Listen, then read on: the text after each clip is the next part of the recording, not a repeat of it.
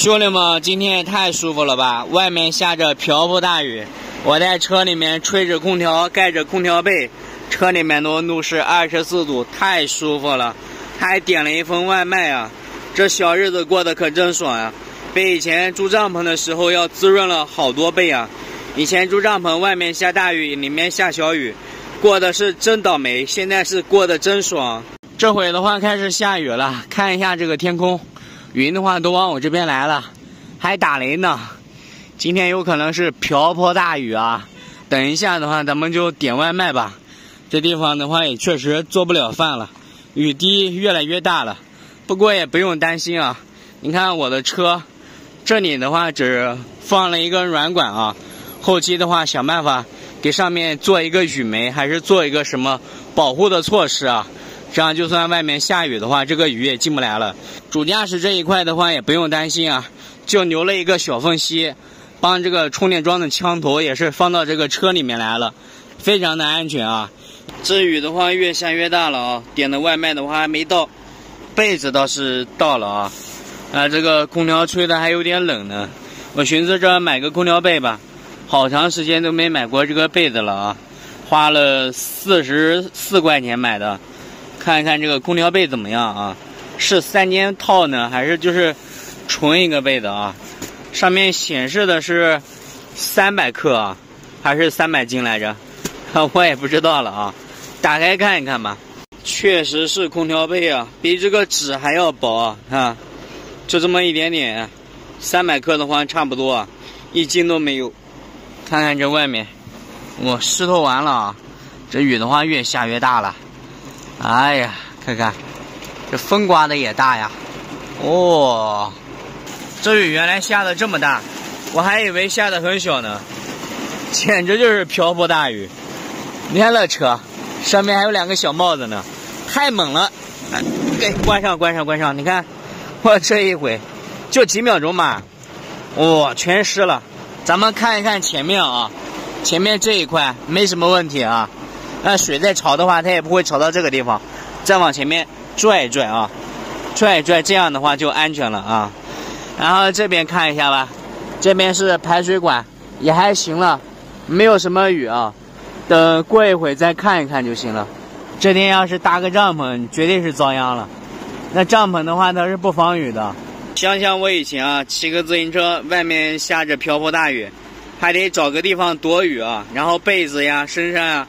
全被淋湿完了，现在有了一个4000元的面包车之后，爽多了。在充电桩开个空调，对吧？点个外卖，盖个被子啊，然后再看看这个下雨，再听听打雷的声音，好安逸啊！这生活真的过得太滋润了啊！爽！下了差不多有1个小时的雨了啊，湿度从这个20多涨到了60多了。温度确实降得比较厉害了，啊，之前是34还是35来着，直接降到了25，降了10多度。空调的温度呢现在是多少来着？25，刚好是一样的温度了啊。可能这温度计还会降呢，它一降的话，这空调的功率就达不到这个温度之后就容易断电了。这雨下的也太猛了吧！我的外卖怎么办呀？等了1个多小时了。现在还没有送过来了，完了，看样子只能躺在这个床上面，盖着被子，吹着空调，听着下雨的声音了啊！哎，前面就是送外卖的那个人了啊，他现在要给我打电话了。送外卖的人到了个位置了啊，我现在是没办法下去啊，只能说是让他给我送过来了。我的外卖是吧？好。哇！现在送外卖的人已经走了，穿着大拖鞋呢，下面都成河了。我估计是回家换衣服带伞去了啊，要不然也不可能送了1个半小时。外卖的话已经不怎么热了，差不多是凉了啊。6点钟点的，现在是6点40左右了。哎，你说这里为什么会有一根毛呢？原本这外卖的话是热的，时间耽误的有点长了，已经凉了啊。凉了就凉了吃吧，对吧？人家送外卖的也不容易啊。这次我点的是特辣，特辣的手撕鸡，上面全是辣椒，尝一尝。哇，好爽！今天的话就可以听着这个雨声吃着饭了。